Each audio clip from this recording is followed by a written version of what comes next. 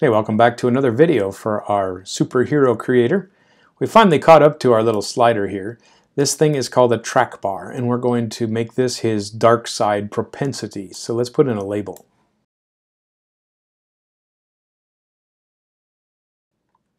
So there's nothing too exciting about this, different than the scroll bar, but let's just check out a new property that you might not know have existed.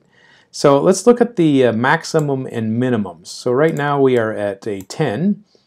Let's say we want the minimum to be a -10, and that's no reason why you can't do that.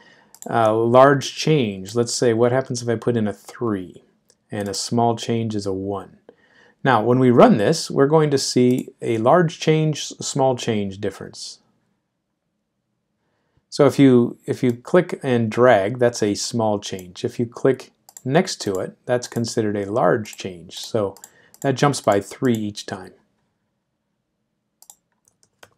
So I'm going to put in labels, or one label here, to tell us what the dark side propensity is.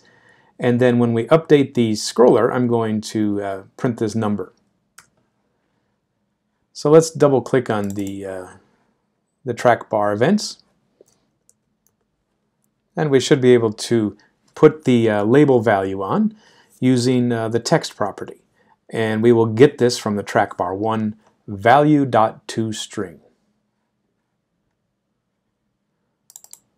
Let's go back and change the name here. So TRK is what I'm going to call it, and dark side. All right, let's see what that does.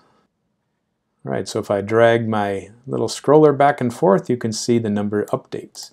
And you can see that the large change is indeed jumping by 3 numbers every time I click in the regions to the left or to the right of the little trigger.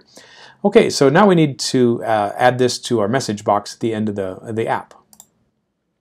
Okay, so let's go back and create a variable to store our dark side. So the dark side variable is going to be equal to whatever the tracker dark side value is.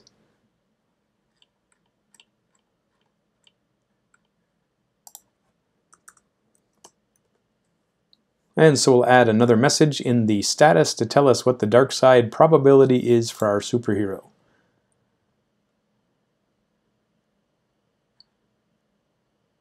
So let's run the app again. Let's check to see what happens. We should see a 4 pop up in our dialog box. And sure enough, it says the dark side probability for your hero is 4. Okay, so that shows us what a tracker can do. Trackers are a little bit more easy to work with maybe than the scroll bars.